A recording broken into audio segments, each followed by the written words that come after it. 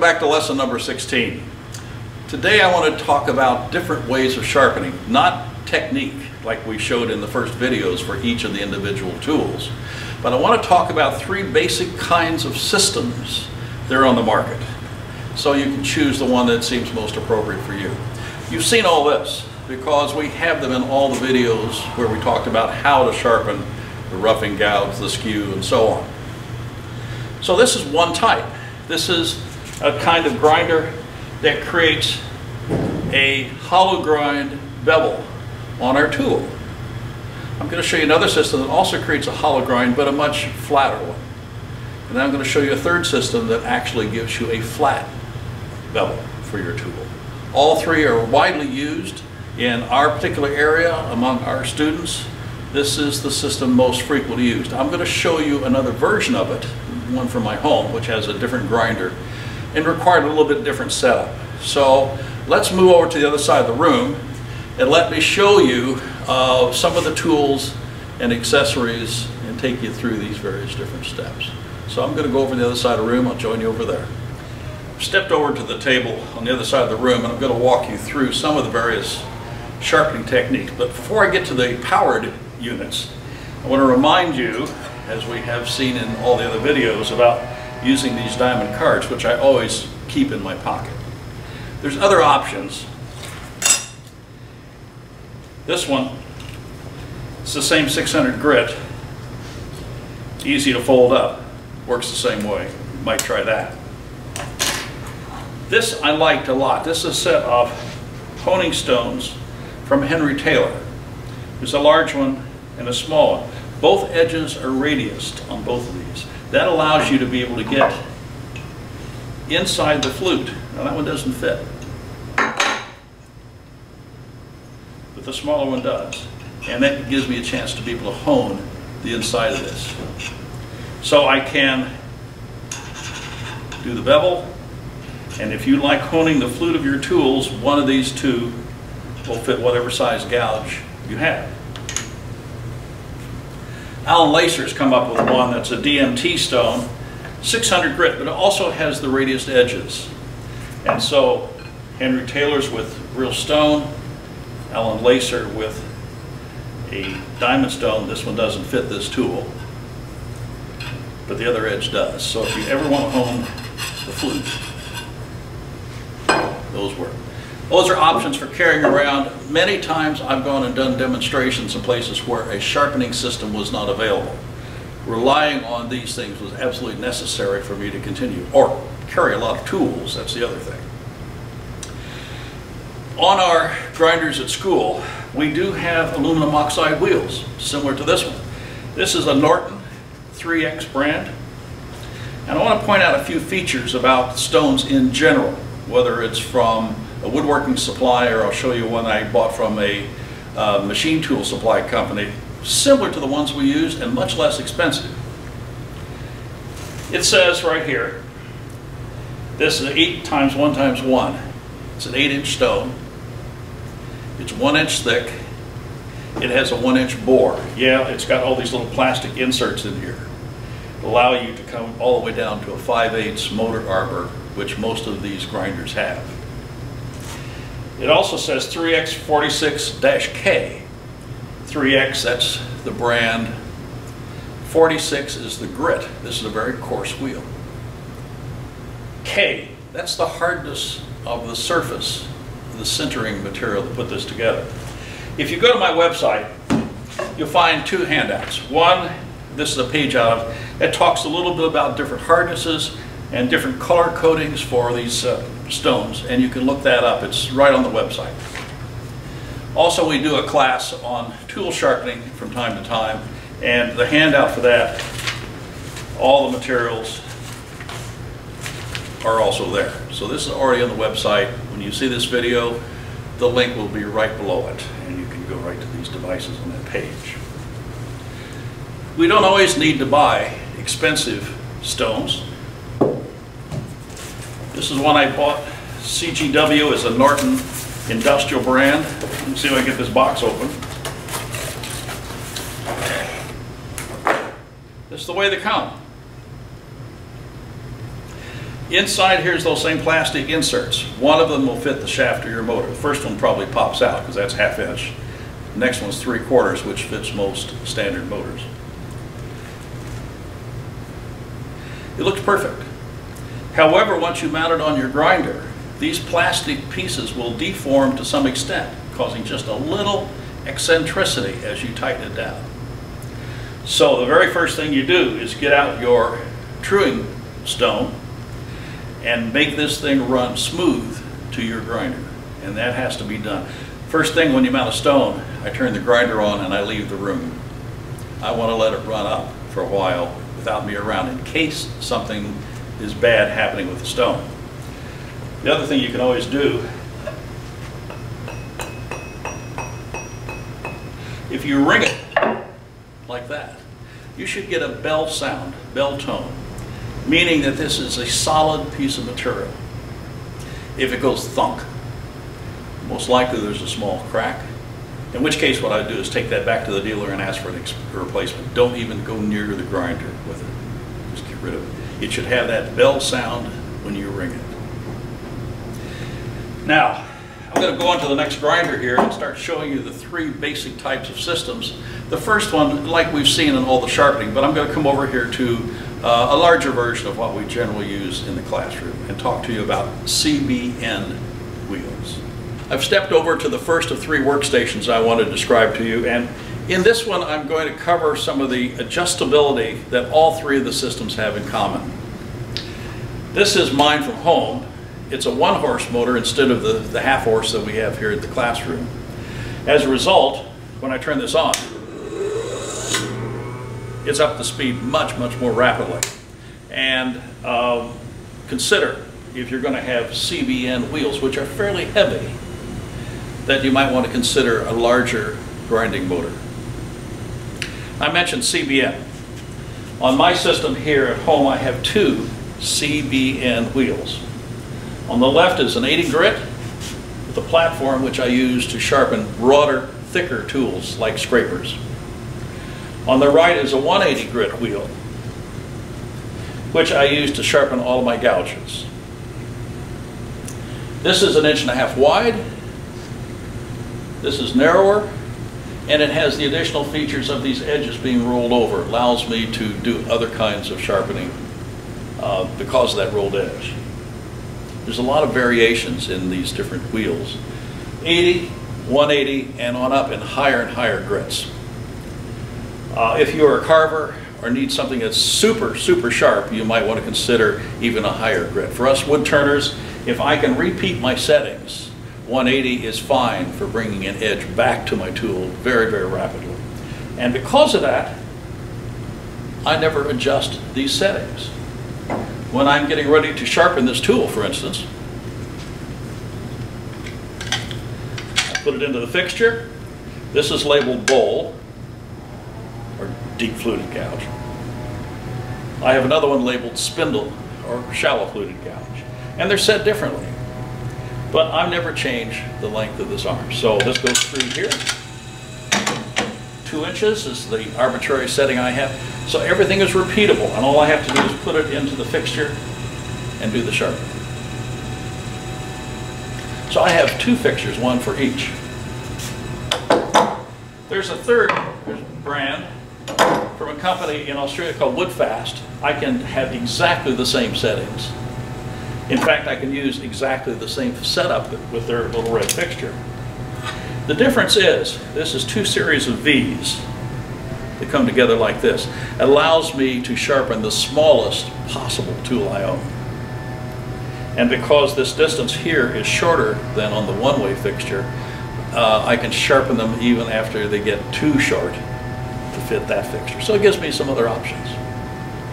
Now here's the point I want to make about all these fixtures and all these settings. This distance from the face of the wheel is adjustable. The angle as it approaches the wheel is adjustable. The projection of the tool through the fixture is adjustable. So I have 3 sets of variables that affect sharpening any of these tools. And this applies to all of the systems I'm going to show you. So I'm spending the time here, and then I'll show you how they are on the other systems also. So the farther this projects through here, the bigger the radius of the tip will be on the tool. If I put this tool in here, well, it doesn't fit. Wrong one. Spindle.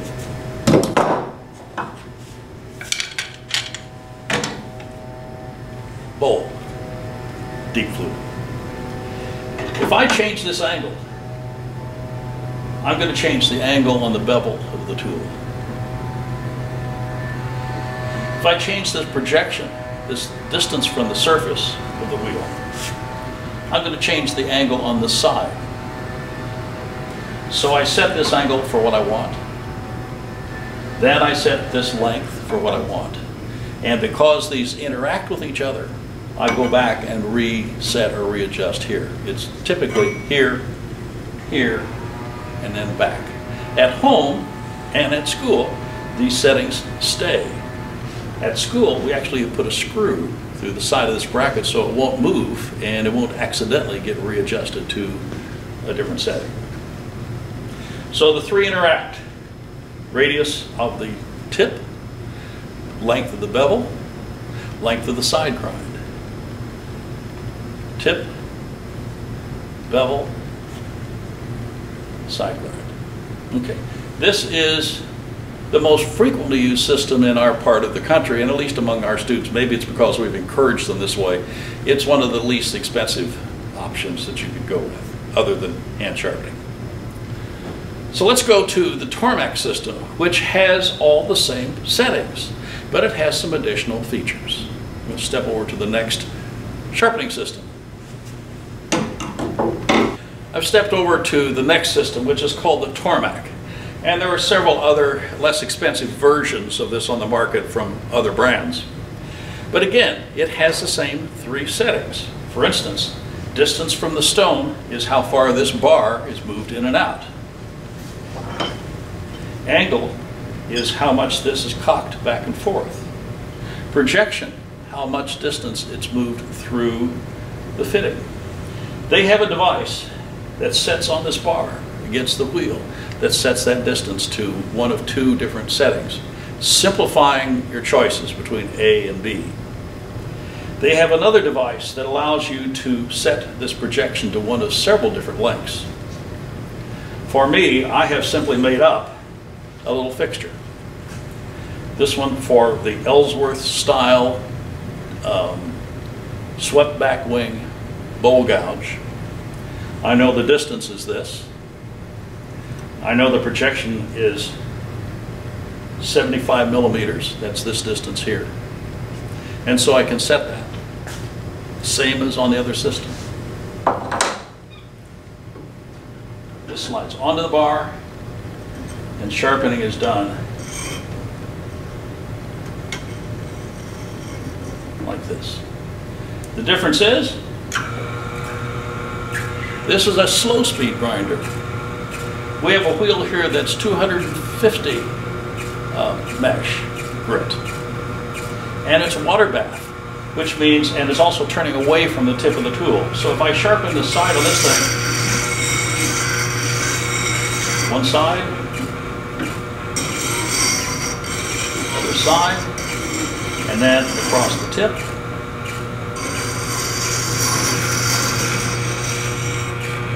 I get it done just that fast. And it's razor sharp. Tormac is an interesting company.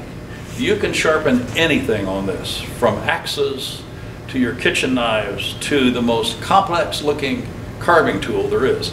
They have a fixture for everything. It'll slide on this bar or position otherwise. So Tormac is a very versatile system. I have simply shown you one of the more complex ones, which is used for sharpening the deep fluted gouge like this. Do I want to do spindle gouges? Yes, I would set this to maybe a different number here.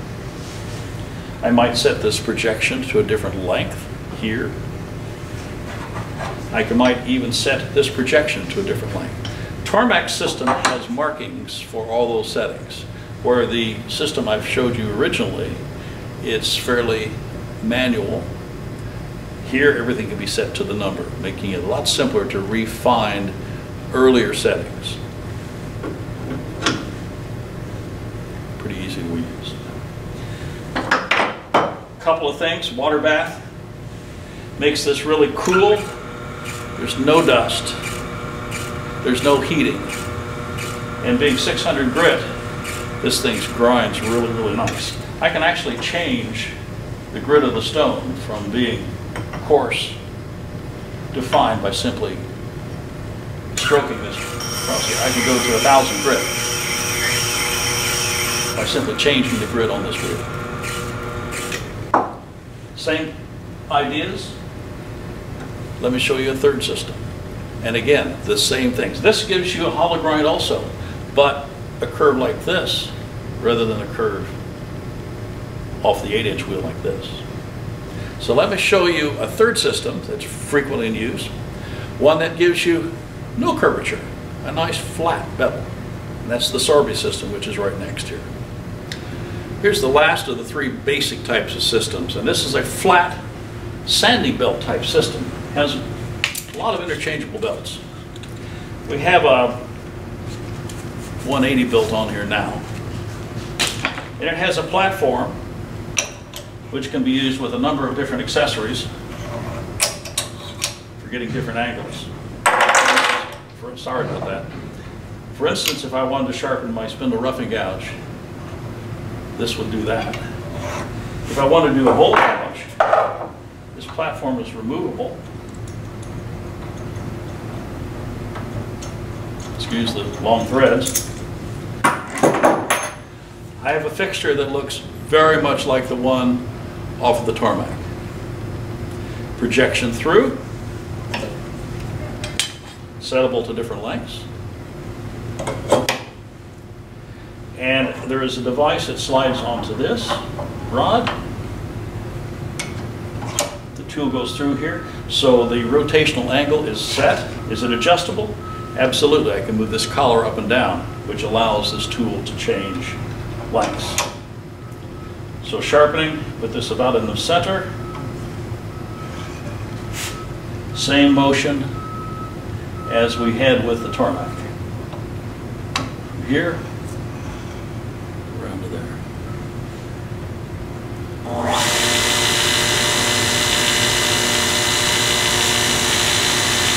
Side, side.